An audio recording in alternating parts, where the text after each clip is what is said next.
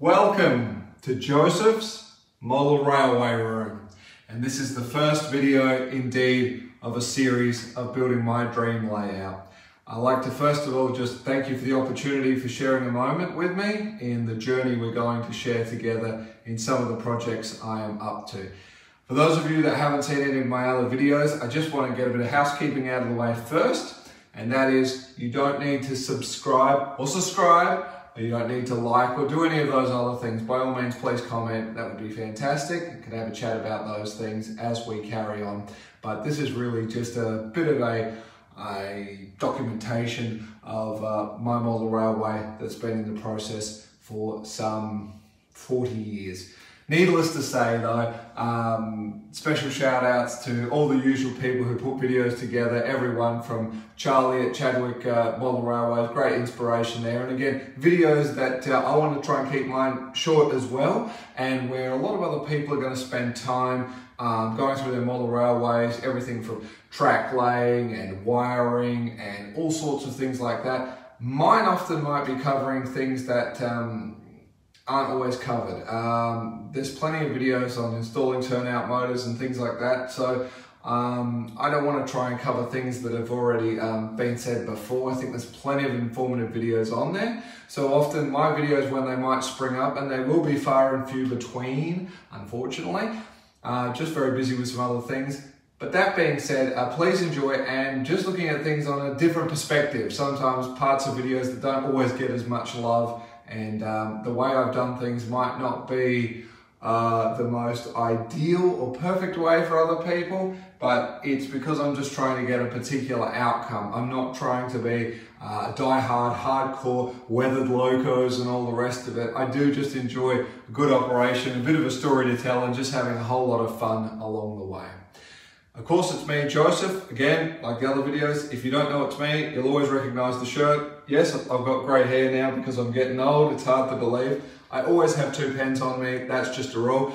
And while I'm always banging on about, you know it's me because I'm wearing a pair of shoes that are Nikes with the red swoosh, you'll notice I'm not wearing any shoes at the moment because it's quite simple. There's a rule in this room. You're not allowed to wear any shoes. It's as simple as that.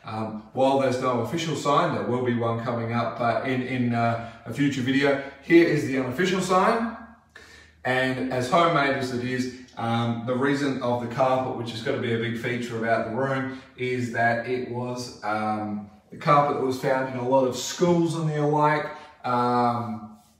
back in the 70s and 80s, certainly when I grew up, and as a result, always just reminds me of a happier time to just come down on the floor, spill all your Lego out and have it. Never had it in my home. I've always wanted it, and happy wife, happy life has allowed me to make this dream come true. So let's proceed with the concept. And in this video, we're talking all about the room. So just before we start bringing in and starting the layout and all the rest, this room was purpose built with this in mind, and that's what it's all about. Now, I've got a few notes. Again, I haven't written them up and I haven't scripted it like I've done in some other videos. We're just going to keep it nice and short. So I just want to tell you all about the inspiration for what I'm doing, and I guess that all came about from when I was young. My father, who is a model railway person, and much love and respect for that, of course, had mountains of train magazines next to the bed, but in particular, even though the front cover was missing on the one he had, it happened to be a copy of the 1978 Hornby catalogue. And in particular, the feature layout that of course was in there happened to be this particular demonstration one here, which we'll just snap over to a close-up there for you. Now, I always dreamed of being that kid in the photo. I don't know who he is, but I was as jealous as could be about it. Needless to say, I absolutely loved that layout. It's like you could jump in the picture, reach out, touch the controller, and the concept of having two locomotives running simultaneously absolutely blew my mind away. In fact, a lot of what is in the catalogue with the pictures is, particularly with the night ones, there's just some really, really tremendous sort of footage taken. And while my layout's not going to explicitly be based on that, that is a story for another day.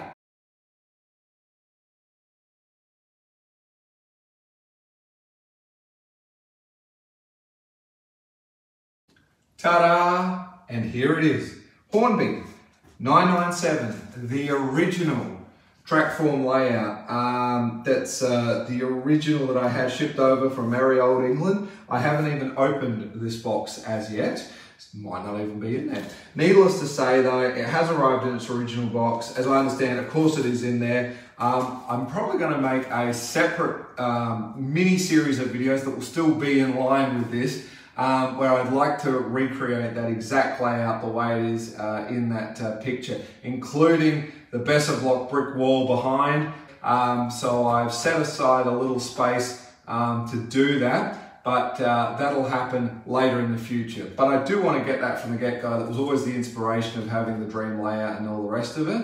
And that's where it's all about. So I do still want to make that come to fruition. So once again, I seem to be blathering on and it's hardly staying to 5 minutes. So we better get back to that script. So as mentioned, the 1978 catalogue, lusting over that, fantastic stuff, and want to make it happen. Now, of course, my model railway layout is going to be sort of featuring a lot of BR blue. It is going to be an English thing. I live in Australia, I'm in Queensland, and while I also have another project I'm trying to do with an Australian layout, this is going to be just the feature at the moment. So what really inspired me about having a room like this? First of all, we're in a room that is 6 meters by 5 meters. It should be 6 by 6. I don't want to get into it. Happy wife, happy life. Let's just accept I have what I have, and it's fantastic. So we're going to make it work. Needless to say, there's going to be my concept plans. I'm going to share with you, just briefly, I'll share some photos here of basically my room dimensions, basic sort of not necessarily a track layout, but just to see how I can try and make it fit in the room, and the concept of how I want to break each section up scenic wise, so that what you'll be looking at and all the rest of it. One of the biggest inspirations for this particular room is from a TV show called The Simpsons. And in the first season, we're introduced to a character, Ned Flanders, who is The Simpsons' neighbours, and we see their basement. As a result, there's a model railway in it, there's a bar. Look, I'm not a big drinker, so it's not much point me having a man cave with a bar, so to speak, any more than the foosball table and all the rest of it, or bumper pool, as we discover they have later on. But something about that, and trying to look at the image of it, and I said, yeah, that's more of a tiled floor. So again, story for another day. But I wanted the carpet. I don't even care about model collecting and the rest. Everyone will tell you no carpet. We want to minimize the dust. I absolutely agree. I couldn't agree more, but I cannot say no to this carpet no matter what happens. And that's where we are. So the feature is this marvelous green carpet that walks in and you're like you're on a mini golf or a pool table. Oh, that calming thing. Favorite color is green. Could you believe it? Now, I would have loved this to be bigger. Now, those people in European countries and the US, you know, you've got your attics or your lofts, or indeed you've got these basements. I'd absolutely love it to be in a basement. I think that'd be fantastic. A nice big area. I'm quite jealous to all of you that have that. But a few things about that, where we are. We are in an area where, although we're in no direct issues with floods or anything like that, basements are generally not considered here in Queensland for various humidity reasons. And of course, yes, we can have flood waters, and the last thing you want is to be pumping water out of there. So I don't have that. I've got to accept where it is. The other thing is, from the get-go, I'm really not, I know I'm going to get old and it's going to be an issue with stairs and climbing under baseboards and all the rest of it. So hence this is all on one level. I can get old, the door, I can just wheel a wheelchair in if I'm old, I'm stuck in a wheelchair. Really, really big thing on practicality there. So that's basically what it's all about. I really didn't want windows at all in this room. The builder had advised me that, well, we can't do that. I still can't figure out why when I'm paying the bill for building a house, but needless to say. So there are 3 narrow windows here in the feature brick wall. And as you'll see in this picture, with the natural sunlight, they have been frosted. And I've also turned them into almost a feature. I don't want to say stained glass window because it's hardly that, but just to give that red, green, blue, classic sort of look to it, which absolutely just think adds a bit of magic. At the end of the day, there are aluminium louvers on the outside that completely make sure there's no direct sunlight, because the biggest thing is I don't want any UV in here, fading carpets or fading any of my models or any of that. So that's just basically the situation there. Of course, at the end of the day, I just put LED panel trough lighting here at the moment, which is on dimmers and all the rest of it. Again, the layout will have its own feature lighting that goes with it, but just something that you can set the mood for. It's practical and sort of wanted something that looked a little more commercial. I didn't want that residential. I don't want battens. I don't want exposed conduits. I really wanted something that really looked slick and professional, like you're walking into the Hornby exhibition room in their main showroom or something like that, which I can only imagine. The other thing is I'm really, particularly on this wall, wanted to have just a split system air conditioning unit here. Again, we're in Queensland, we don't really need the heating component to it, just a cool would have done. My biggest thing is the layout is basically dog bone that wraps around the room, as you'll see in this diagram here. And the thing is, the only biggest problem I had with it, I wanted the split because it's a lot more energy efficient to run. It's simple, it's just a single hole that blows through the wall there, and it's all taken care of. Quick, cheap, simple, Mitsubishi heavy industry split system. How could you go wrong? It'll all be installed, ready to go there for what, $1,200–1,500 Australian. The problem is though, if in the unlikely event something happened with condensation or something like that, that's going to hit the layout. Now that again, once again, might not seem like a big thing. So I ended up just raising the funds together to put in a commercial HVAC system. So it's just fully ducted for the other half of the house as well. But really the focus was just this room. Again, it's zoned and isolated, so we can cut it out if no one's in here and all the rest of it.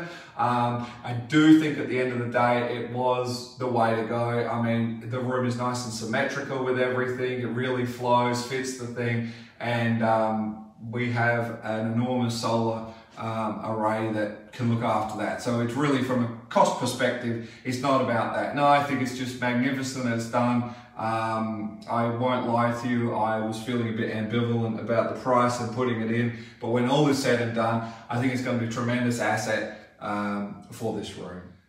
Rack up here to mount a TV or some sort of a panel for whatever reason, that's all sort of there. Again, the room also has a series of ducts concealed into the framework of the house, so should there ever need to be a point to upgrade or do something, it's quite easy to do. Again, the upstairs above us, while it's not actually a room or an attic or anything, has got floorboards, it is air conditioned and could be something up there. But if anything needs to be serviced up and above and needs to be dropped in, really nice and simple. So the other thing is obviously feature brick wall. I've always wanted, I think it's just a great contrast at the end of the day. And again, extra insulation, acoustical benefits for the most part. Don't get me wrong, I'm not talking about running the railway inside where it's going to be reflecting that noise. I'm just talking about from the outdoors. We're in a quiet section. We don't have much road traffic, but I just like the idea. It's just one less distraction that I can be bothered about if the neighbour's outside mowing the lawns or something like that. The other key thing about this room, apart from having a layout that'll be the sort of U-shaped wrapping around the actual room, is above it is going to be a shelf containing a bunch of toys. Nothing too collectible or over the top, just toys. I like my toys. I have a lot of Hot Wheels and Matchboxes, which I'm still trying to find another section to have them housed and on display. So all in good time, maybe upstairs, maybe somewhere else. But I have just given up the idea that I don't think it's going to fit in here. Needless to say, this room, while it's been in planning for some time, the other thing is what we're going to do, and you'll see in the next video, will be all about the cabinetry. I was just going to build the timber framing around it, keep it very simple as we do, the curtains across the bottom, how we all seem to build model railways. But I've decided to just do something a bit special. And also, while I'm shooting the first video, even though I've been working so hard this year to try and get this off the ground a bit sooner, this is the 100th year anniversary for Hornby, and as a result, there is something special that will be on that cabinet work as sort of my paying homage to that anniversary as a result and continuing that legacy. So that'll all be explained in the next video. For the most part now, that's going to wrap everything up. I hope you've enjoyed. If there are queries or questions, please let me know. The video will be published in 2021 at the moment, but I am filming this today, being 2020 100th year anniversary, and I'm right in on December at the moment, and I'm filming this now knowing that within the next 48 hours the room is going to have the cabinetry installed and we're going to start this project. So just to see it now in all its glory, share a few pictures of you with the room now, and enjoy and look forward to seeing you in the next one. Thank you so much. Toodles.